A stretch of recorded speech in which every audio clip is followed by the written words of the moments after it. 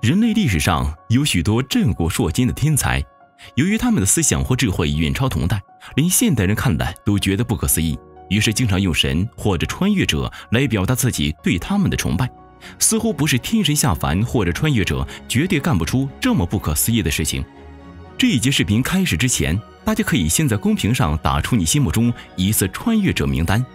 在我们中国，也有很多这种震古烁今、不可思议天才。今天我们着重来讲一讲被称为华夏第一相的管仲。管仲有多牛呢？我们先看看其他大佬的评价。孔子尊他为圣人，诸葛亮视其为偶像，梁启超更是评价管仲为中国之最大政治家、学术思想界的巨子。他所开创的齐法家操作有多前瞻呢？很多理论即使放在今天，依旧能够引领时代风骚。比如我们所熟知的以人为本、依法治国、10年树木、100年树人、仓廪实则知礼节、衣食足则知荣辱等，都是管仲的原创。下面我们就以拼多多推出的第4季多多读书月活动中上兵伐谋管仲传这本书里的内容，讲一讲他的那些不可思议的操作。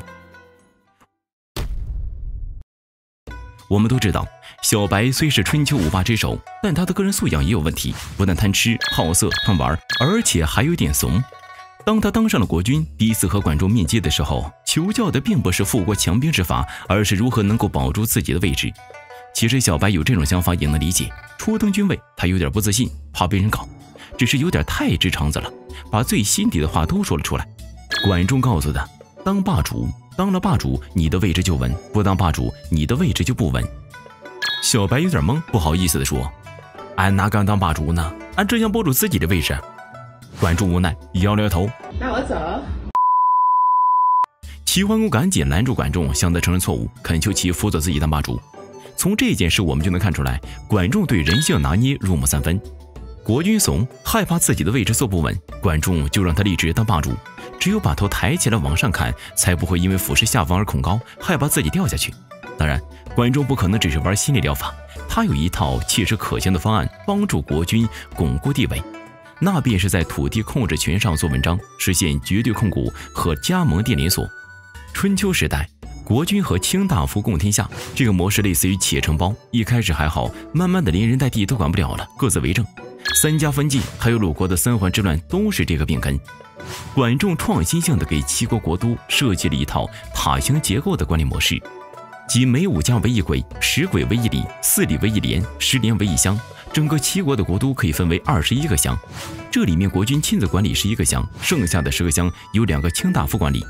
如此操作，类似于我们现代企业中董事长的绝对控股权。那时候的诸侯国都是国野制，也就是国都和农村的差异，最本质的区别还在于国人有军队，而野人没军队。卿大夫们的封地大部分都在农村，所以国君在国都的军事优势也可以延伸到乡下。掌握了控股权后，管仲便开始用加盟连锁的方式瓦解卿大夫们的实权。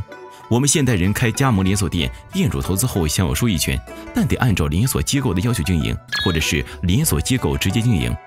装修怎么弄呢？商品怎么管？广告怎么打？活动怎么搞？人员怎么招？这些全都是连锁机构说了算。可为什么还有人愿意加盟呢？省心呗，还赚得多。统一管理大大降低运营成本和试错内耗。管仲的操作是一个道理，他保留卿大夫们的既得利益，也就是封地上的收益权不变，你的还是你的。但大夫们的封地必须接受国家的统一管理，各级官吏都由国家委派，行政结构也要按照国家的规范设立。可能有的同学会问，凭啥大夫们都听你的？这主要是由于恩威2个方面。小白管理11个乡，实力增强了，这是威的方面。更重要的是，管仲管理水平高，运营产出大，统一管理后，大夫们的获益更多了，还不用费心，自然心态也就和连锁店主们一样了。这样一来，管仲直接把大夫们的封地从实力变成了待遇，从根源上杜绝了内乱的可能，巩固了国君小白的位置。但如果你认为管仲这番操作目的仅限于此的话，那就太小看他了。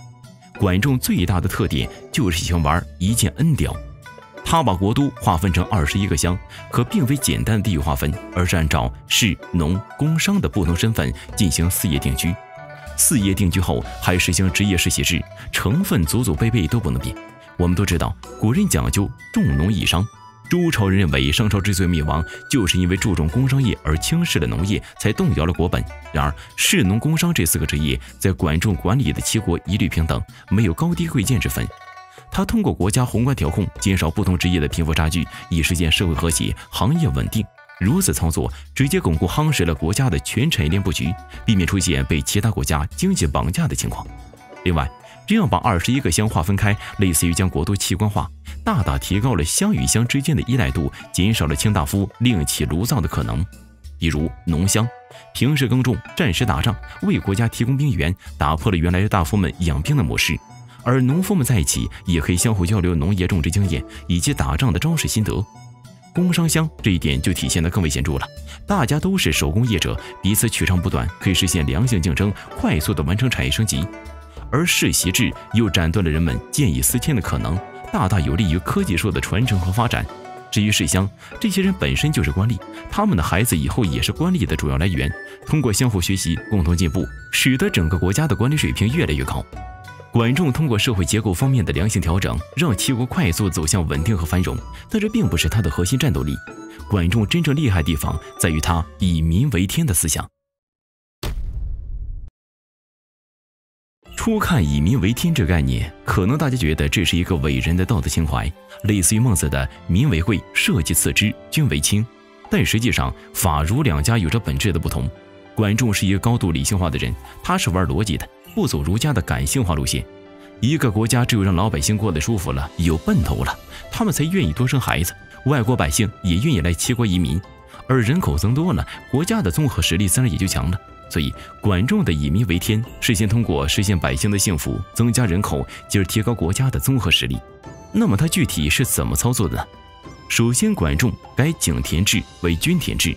并且创新地提出了按照土地具体情况纳税的先例。所谓井田制，就是以井字把地给分开，中间的一块是国君和大夫们的公田，周围一圈是老百姓的私田。百姓们的私田所得当然归自己，然后一起给公家种田，所得归权贵所有。但现实的情况是，农忙的时候，老百姓自家都顾不上，哪有心思打理公田？公田里也是杂草丛生，国家收入越来越差。并且井字看起来各块都差不多，实际上中间那部分公田的面积超级大，比例严重失调，这就造成了资源的严重浪费。百姓们也由于土地太少，根本吃不饱，陷入了恶性循环中。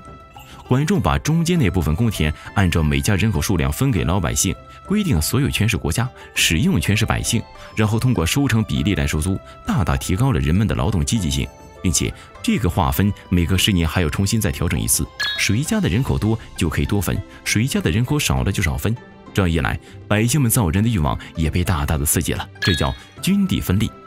除此以外，管仲通过挖地取水来勘测每一块地的旱涝程度，从而制定相应的税率，过旱和过涝都要降低税收比例，这叫向地催征，做到了真正公平公正。我们说一个社会光有公平是不够的，还要有正义和爱。均地分利和向地催征虽然提高了人们的劳动积极性，但社会上还是有很多没有劳动能力的老弱病残，给他们土地也没用，谁又来保证他们的生活呢？所以管仲在当了国相不到40天的时间里，就连着5次提出实施9惠之教，即给9种弱势群体提供社会福利保障，比如孤寡老人、孤儿、残疾、久病不愈的人、赤贫等等，还设置了大量的长媒官员，解决青年人的光棍问题。这些社会保障制度在我们今天看来很正常，但在2700年前的春秋时代，绝对是闪下列国君王们的骚操作。在当时的意识形态中，整个国家土地都是国君的，让老百姓在自己的土地上生活已经是天高地厚之恩了，更不用说把他们照顾得那么到位。所以齐国也就成了当时最文明、最幸福、最有吸引力的国家，对其他国家的百姓产生了强大的吸引力，纷纷移民过来。除了土地改革、完善社会福利制度外，管仲以民为天的思想还包括官山海的策略。所谓官山海，即把铁和盐的生产和销售统一划归国家所有。当时时，丝盐和丝质铁器的品质不一，价格不等，甚至不同地区之间的价格能相差上百倍。管仲实行国家盐铁专卖，保证了盐铁的质量符合国标，而且稳定了市场，反而让老百姓的生活成本大大降低了。同时也让国家的收入源源不断，并且通过招商引资、调整汇率、扩大出口，进一步的充盈了国库。如此操作，不用加税招人嫌，反而收入更多。后世的王朝也纷纷学习管仲的观山海策略，实行盐铁国营专卖，但效果都不佳。比如西汉的桑弘羊，还有北宋的王安石变法。最根本的原因在于，管仲赚来了钱，并不是都给国君，而是将大头反哺用在了完善社会福利制度，还有提高老百姓的生活质量上。比如农耕社会，春天是最容易闹饥荒的，管仲就用极低的利息放贷款给活不下去的老百姓，让他们购买种子和粮食，渡过难关。如此合理的用钱，不但激活了劳动力，鼓励了生产，还给国家增加了一定的收入，同时也避免了高利贷的产生。所以，管仲的反哺于民是一种良性循环的钱生钱，先让国家富起来，然后解决百姓的痛点，反过来进一步刺激国家越来越富，再深入解决百姓痛点，如此反复，好像滚雪球。吃相不难看，只赚有限的钱是一种大智慧，这才是真正的圣人之道。反观汉武帝时期的桑弘羊，还有北宋王安石变法的盐铁政策，政府缺钱，急于堵窟窿，吃相过于着急，完全背离了管仲以民为天的核心精髓。在内功修炼好后，管仲就开始帮小白称霸天下了。令人叹服的是，管仲征服天下的手段绝非蛮横的武力敲打，而是上兵伐谋，玩大数据，搞文化渗透，再结合经济战，直接干翻别国。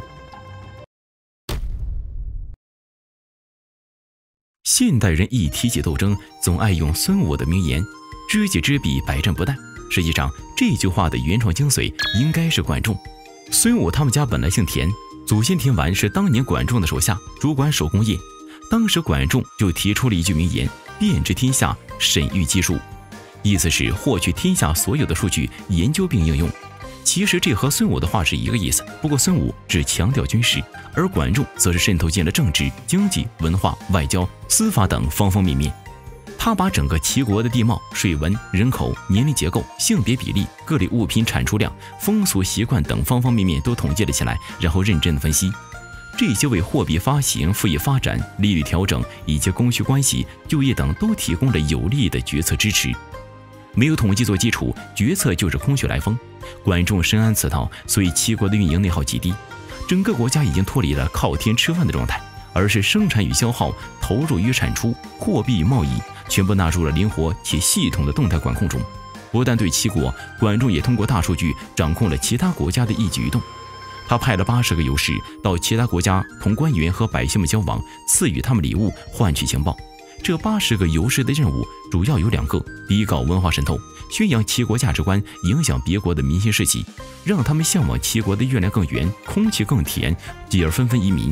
第二，适当间谍套取情报，把别国的政治内幕、经济、人口、司法、官员品性、社会稳定度以及百姓的疾苦全部刺探回来。当然，别国的官员也不是傻子，很多数据都是机密，岂能给点礼物就泄露出去呢？别急，管仲的骚操作在后面，那就是给其他国家的君主、关键人物还有名人们颁奖，只要他们做的事情符合齐国的普世价值观，就赐予重金和美誉。要知道，这可是国际大奖，齐国是超级大国，管仲和齐桓公有颇具名望。